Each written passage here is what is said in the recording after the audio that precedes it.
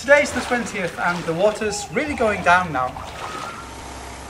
My Thai friends have been camping here on the steps for 20 days.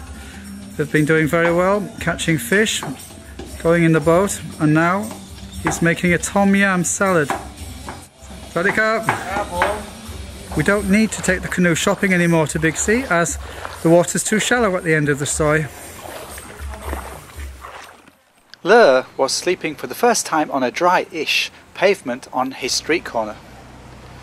The black dog in the next soi was walking a little better than yesterday, but wandering precariously in the road. Petchkasem, going away from the city, is still underwater. Going in is drying out. Many sois are much lower than the main road, so are still under a lot of water.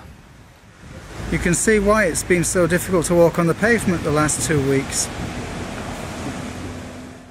Big C's car park was completely dry for the first time.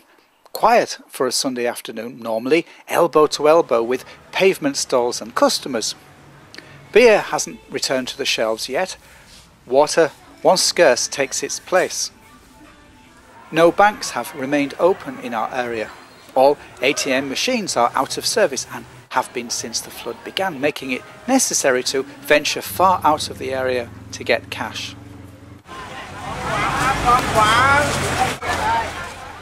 Coca-Cola is out of stock everywhere, but their vans are helping residents get home.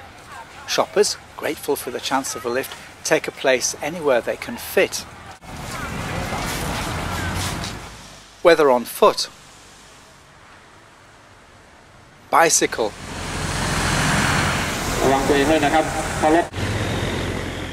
bus, catching lifts on trucks and lorries. Thais have adapted remarkably well with patience and good spirits to getting around Bangkok since the floods began. Fishermen set nets and catch fish on land inundated by an adjacent canal.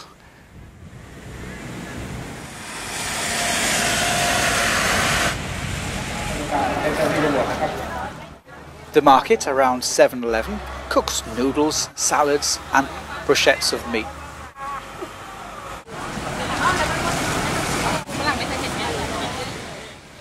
Ton's owner evacuated when the flood began in our soi and returned for the first time today to see what became of her house. Ton heard her voice from across the street and was impatient to see her.